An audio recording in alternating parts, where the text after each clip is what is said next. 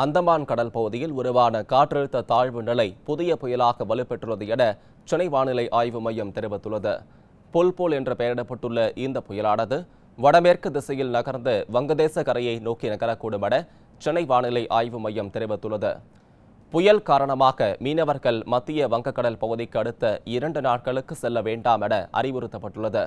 தமிழகத்தின் உள் மாவட்டங்களில் இன்று முதல் 10ஆம் தேதி வரை வெப்பச்சலனம் காரணமாக ஒரு சில இடங்களில் மிதமான மழையும் ஓரிரு இடங்களில் கனமழையும் பெய்ய வாய்ப்பிருப்பதாக சென்னை வானிலை ஆய்வு மையம் தெரிவித்துள்ளது. சென்னையை பொறுத்தவரை வறண்ட வானிலை காணப்படும் என்றும் தெரிவிக்கப்பட்டுள்ளது.